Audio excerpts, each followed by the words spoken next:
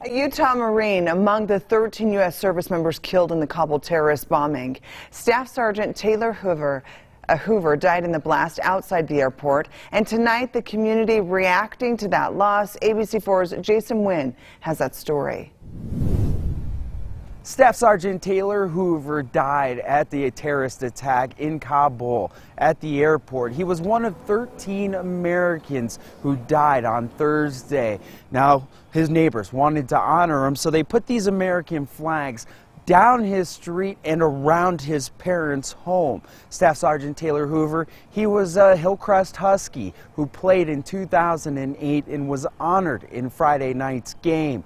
His family tells me he did the one thing he loved, and that was serve his country. I'm Jason Wynn in Sandy City, ABC4 News.